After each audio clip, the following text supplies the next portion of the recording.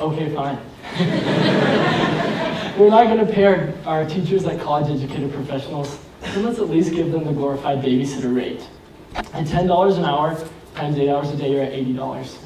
80 times 25 students in each class, and you're at $2,000. 2,000 times 180 days in a school year, you're up to $360,000 of earned salary each year. Now, although this sounds great, what isn't great is the current state of education in our country. In fact, we're in a crisis. Some of the biggest causes of that crisis are, one, that quality teachers aren't coming and they're not staying in education. Two, our teachers are distracted. And three, our students are not performing internationally. Now, these things don't just hint at, they scream that we need to be paying teachers more if we want to change in education. So first, quality teachers aren't coming and they're not staying in education. A recent study done by McKinsey & Company found that in countries like Singapore, Finland, and South Korea, they draw 100% of their teachers from their top third of their graduating classes.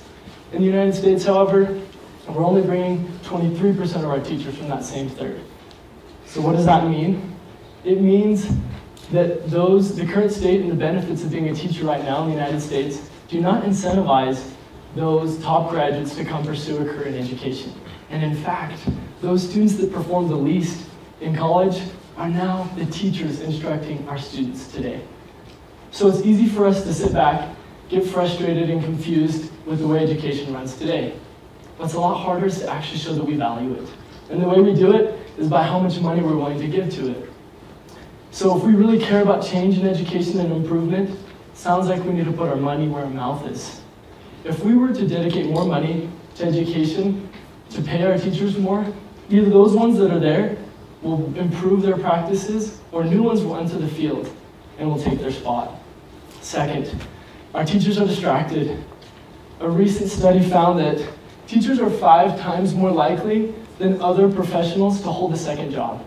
What does that mean? It means that our teachers are busy doing something else when they could be improving our education. Teachers are paid 9 months out of the year for 8 hours a day. Well, what we found is that what if they could be paid for 12 months out of the year? What kinds of things could they do? I had a middle school English teacher who picked cherries during the summer. What if he could have been collaborating with other teachers? What if he could have been developing other curriculums? What if he could have been receiving higher education? I know my class would have been better that year. So a lot of times we treat people at a level and they start to fall there. That's what happens when we start to treat people away, they start to become that. And right now we're treating teachers at a very low level. And frankly, they're starting to fall there. Third, our students are not performing internationally. A recent test found that internationally we rank 24th in science, 24th in reading, and 38th in math. If we're supposed to be a leader in the world, how can we educate our students like this? It's not going to provide those results in the future. And it's less about what we're paying our teachers and more about the quality education we want to give our students and our children. So the funding for education comes from local, state, and federal taxes in the government. And there's actually a lot of it coming from the local level. So what does that mean for me and for you? It means we have a bigger influence than we think. I'm looking right now at college students at one of the top universities in the nation. You're those that will make a difference in the future. So what can you do? If you actually want to see change in education, what can I do? And we can say yes to improved education when we do certain things. So we say yes to education when we vote yes on initiatives that are aimed at improving education. Whether that means we have to invest a little bit of money in taxes or not. We say yes to education when we teach our children to respect their educators.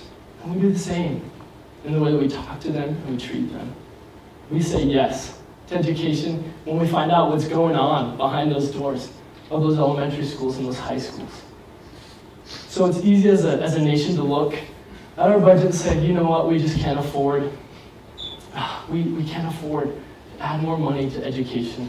As a state, we'll look at the budget and we say, we can't give another dollar. We just can't afford to pay more in education.